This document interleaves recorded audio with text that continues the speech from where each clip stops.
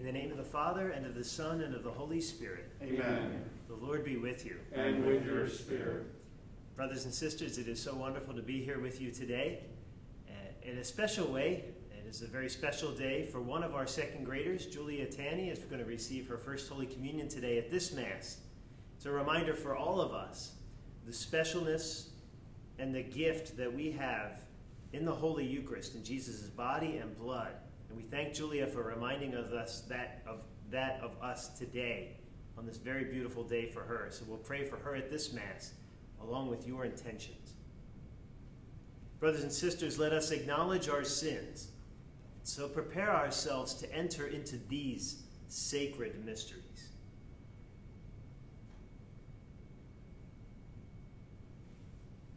Lord Jesus, you raise us to new life. Lord, have mercy. Lord, have mercy. Lord Jesus, you forgive us our sins. Christ, have mercy. Christ, have mercy. Lord Jesus, you feed us with your body and blood. Lord, have mercy. Lord, have mercy. May Almighty God have mercy on us, forgive us our sins, and bring us to everlasting life. Amen. Let us pray.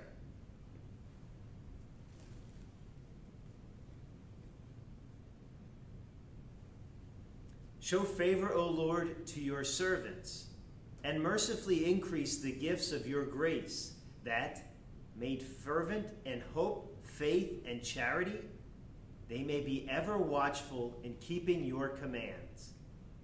Through our Lord Jesus Christ, your Son, who lives and reigns with you in the unity of the Holy Spirit, one God, forever and ever. Amen.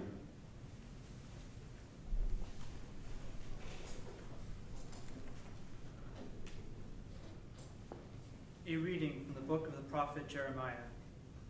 This is the word of the Lord came to me. Go, cry out this message to Jerusalem to hear.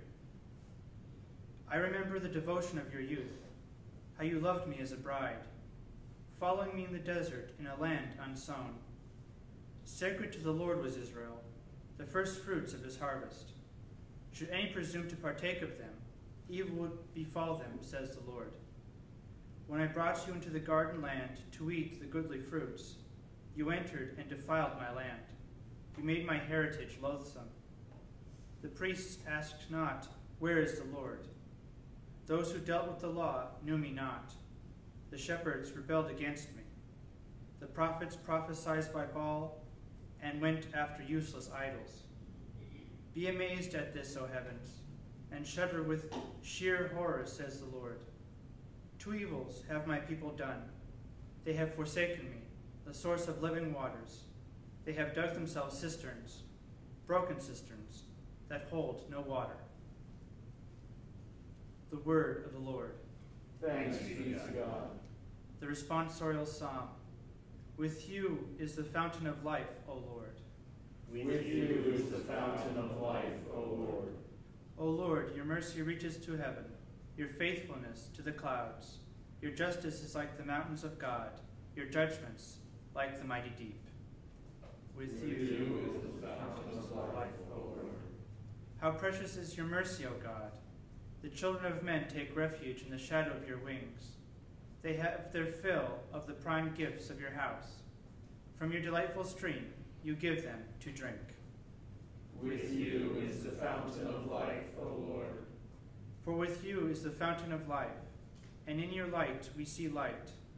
Keep up your mercy toward your friends, your just defense to the upright of heart.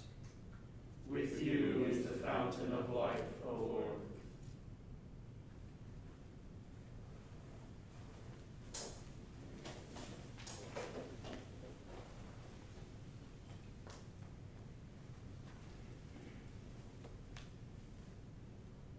The Lord be with you. And with your spirit. Reading from the Holy Gospel according to Matthew. Glory to you, O Lord. The disciples approached Jesus and said, Why do you speak to the crowds in parables? He said to them in reply, Because knowledge of the mysteries of the kingdom of heaven has been granted to you, but to them it has not been granted. To anyone who has, more will be given, and he will grow rich. from anyone who has not. Even what he has will be taken away. This is why I speak to them in parables, because they look but do not see, hear but do not listen or understand. Isaiah's prophecy is fulfilled in them, which says, "You shall indeed hear but not understand. You shall indeed look but never see. Gross is the heart of this people. They will hardly hear with their ears. They have closed their eyes, lest they see with their eyes, and hear with their ears, and understand with their hearts, and be converted, and I will heal them. But blessed are your eyes, because they see, and your ears, because you hear. Amen, I say to you, many prophets and righteous people longed to see what you see, but did not see it, and to hear what you hear, but did not hear it." The Gospel of the Lord. Praise to you, Lord Jesus Christ.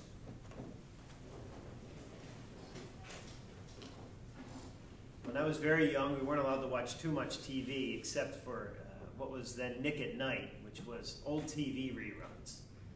And I loved the Bob Newhart show. Not Newhart. This is the one where he's a psychiatrist. And it was just, I don't think I understood anything about it, but I thought it was funny. And the best part was when he would get on the phone and he would hold a one-way conversation. You couldn't hear what the other person was saying, but it would just be the funniest thing. He's a great comic actor. And so as I got older, I started to find his comedy. And boy, he's really funny. And there's one in which he's Sir Walter Raleigh, and he's calling from the New World, and he's calling back to England. And the people in England, his bosses, are listening to the phone call. And you see that side of the conversation. And Sir Walter Raleigh is trying to explain to them some of the new inventions that he's seen over there and some of the new products of the New World. And one of them is the coffee bean, and that they drink coffee. And he's trying to explain it to them, and the person on the other end is, wait a second, it's a bean and you drink it? And it was, the whole process is just very funny. It's from the 50s and the 60s, so Father Rosman's familiar with it, but the rest of us probably aren't. He has a mask on, so he can't say anything. Oh, yes, I can. He can.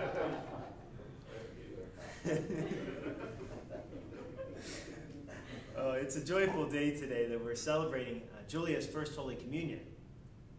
And we're celebrating something in a similar way to what we laughed about with what Bob Newhart was doing, that he was explaining something from a world no one else could understand.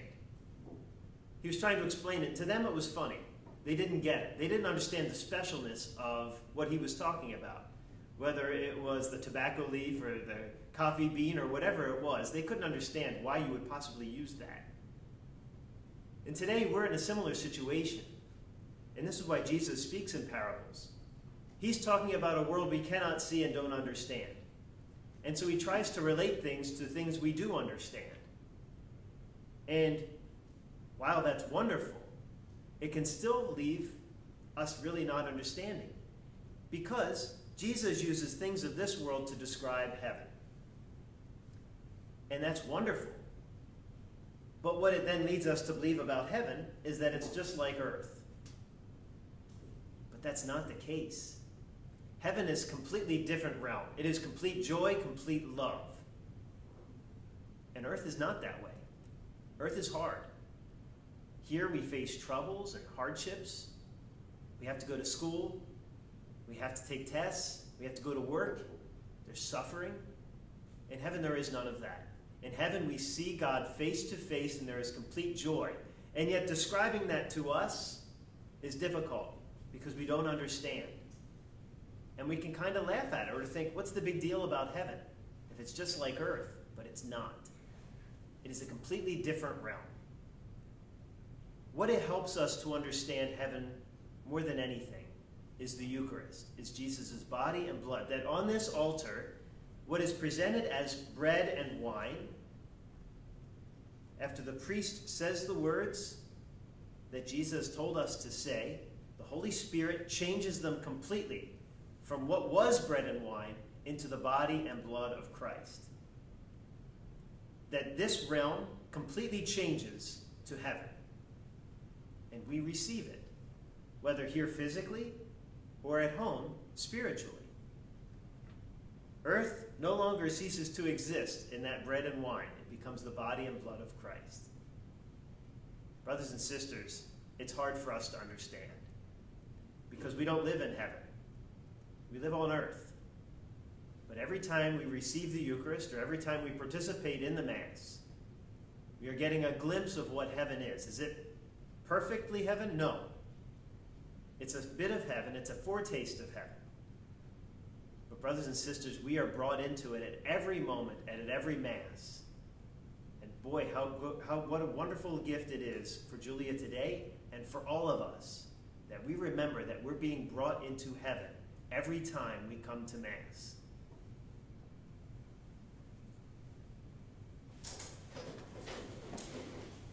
Recognizing that God is the source of all goodness, let us lift our prayers to him. For the Church, may all that we receive from Christ continue to conform us ever closer to his side. Let us pray to the Lord.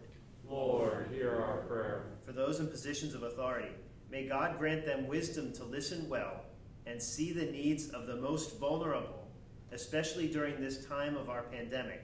We pray to the Lord. Lord, hear our prayer.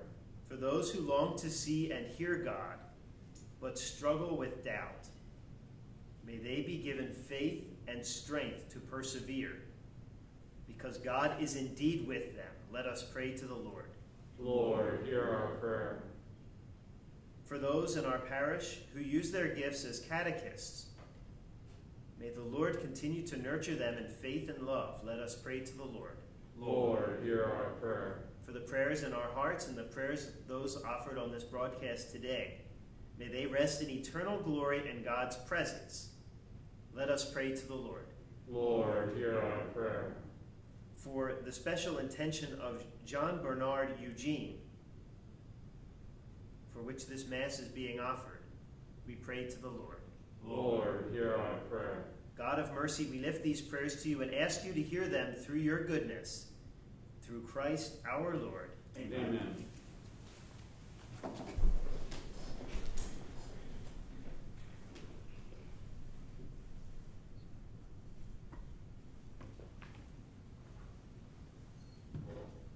Blessed are you, Lord God of all creation, for through your goodness we have received the bread we offer you. Fruit of the earth and work of human hands, it will become for us the bread of life. Blessed be God forever.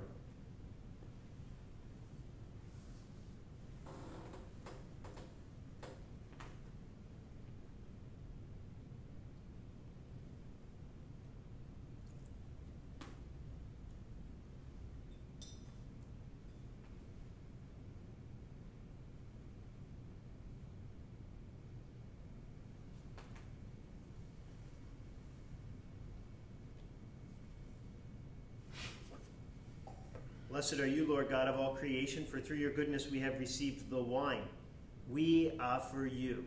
Fruit of the vine and work of human hands, it will become for our spiritual drink. Blessed be God forever.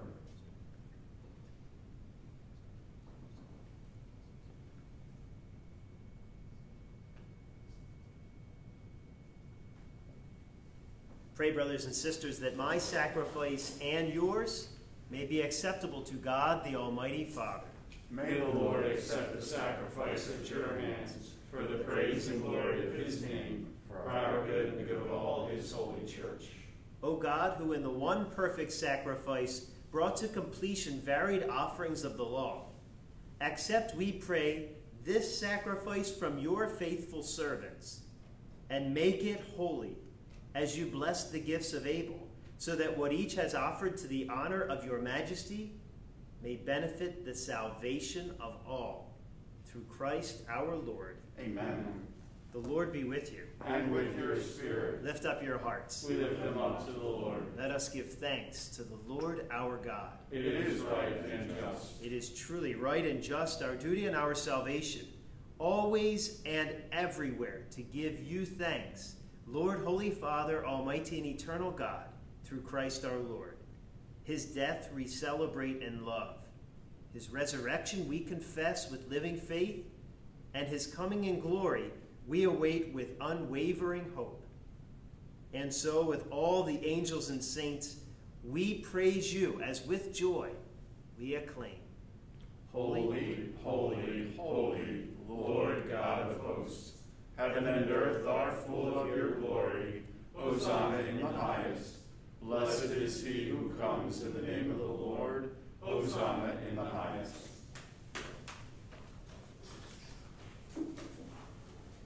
You are indeed holy, O Lord, the fount of all holiness. Make holy, therefore, these gifts, we pray, by sending down your Spirit upon them like the dewfall, so they may become for us the body and blood of our Lord Jesus Christ. At the time he was betrayed and entered willingly into his passion, he took bread, and giving thanks, broke it, and gave it to his disciples, saying, "Take this, all of you, and eat of it, for this is my body, which will be given up for you."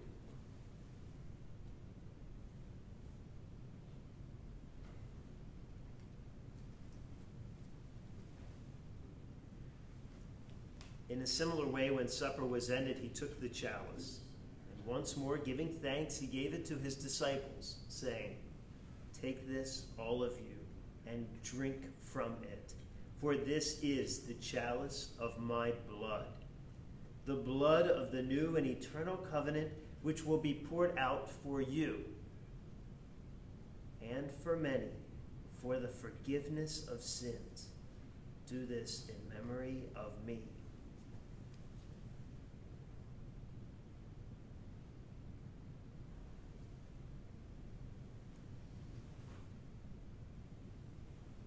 The mystery of faith. When we eat this bread and drink this cup, we proclaim your death, O Lord, until you come again. Therefore, as we celebrate the memorial of his death and resurrection, we offer you, Lord, the bread of life and the chalice of salvation, giving thanks that you have held us worthy to be in your presence and minister to you. Humbly we pray that, partaking of the body and blood of Christ, we may be gathered into one by the Holy Spirit. Remember, Lord, your church spread throughout the world, and bring her to the fullness of charity, together with Francis, our Pope, and Ronald, our Bishop, and all the clergy. Remember also our brothers and sisters who have fallen asleep in the hope of the resurrection, and all who have died in your mercy. Welcome them into the light of your face. Have mercy on us all, we pray, that with the Blessed Virgin Mary, Mother of God, with blessed Joseph, her spouse, with the blessed apostles and all the saints who have pleased you throughout the ages, we may merit to be co-heirs to eternal life, and may praise and glorify you through your Son, Jesus Christ. Through him, and with him, and in him, O God, Almighty Father, in the unity of the Holy Spirit, all glory and honor is yours, forever and ever. Amen. At the Savior's command and formed by divine teaching, we dare to say, Our Father, who art in heaven, hallowed be thy name. Thy kingdom come, thy will be done, on earth as it is in heaven. Give us this day our daily bread, and forgive us our trespasses, as we forgive those who trespass against us. And lead us not into temptation, but deliver us from evil. Deliver us, Lord, we pray, from every evil. Graciously grant peace in our days, that by the help of your mercy, we may be always free from sin and safe from all distress, as we await the blessed hope and the coming of our Savior, Jesus Christ. For the kingdom, the power, and the glory are yours, now and forever. Lord Jesus Christ, who said to your apostles, "Peace I leave you, my peace I give you," look not on our sins, but on the the faith of your church, and graciously grant her peace and unity in accordance with your will, who live and reign forever and ever. Amen. The peace of the Lord be with you always. And with your spirit. Lamb of God, You take away the sins of the world. Have mercy on us. Lamb of God, you take away the sins of the world. Have mercy on us. Lamb of God, you take away the sins of the world. Grant us peace.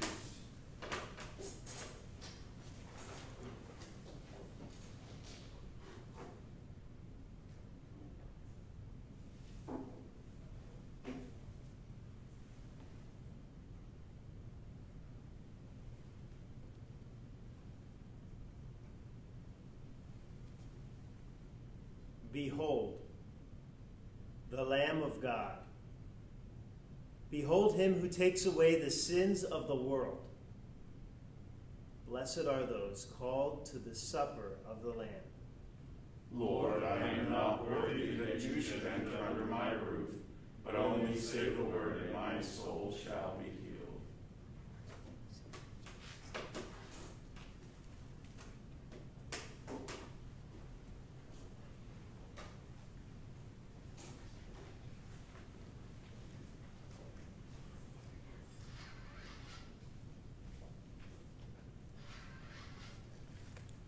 The Communion Antiphon. Behold, I stand at the door and knock, says the Lord. If anyone hears my voice and opens the door to me, I will enter his house and dine with him, and he with me. Prayer for spiritual communion. My Jesus, I believe that you are present in the most holy sacrament. I love you above all things, and I desire to receive you into my soul. Since I cannot at this moment receive you sacramentally, come at least spiritually into my heart. I embrace you as if you were already there and unite myself wholly to you. Never permit me to be separated from you. Amen.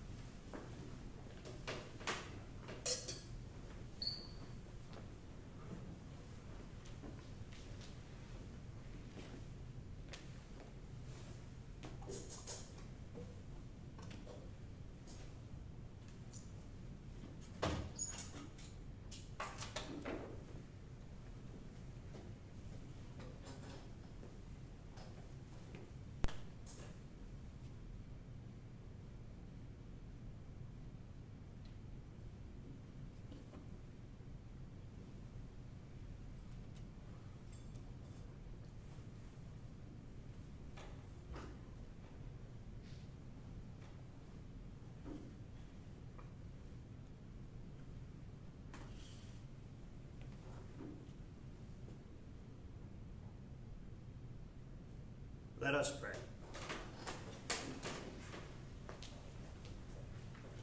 Graciously be present to your people, we pray, O Lord, and lead those you have imbued with heavenly mysteries to pass from former ways to newness of life through Christ our Lord. Amen. Once again, congratulations to Julia and all of our second graders and all of those in our parish who are receiving their Holy Communions. First Holy Communions was last Sunday, and it will be a couple weeks from now.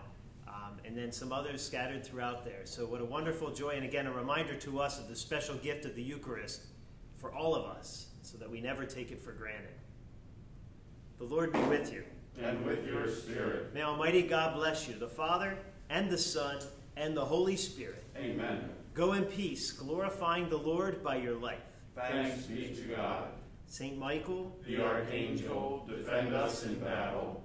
Be our protection against the wickedness and snares of the devil. May God rebuke him, we humbly pray.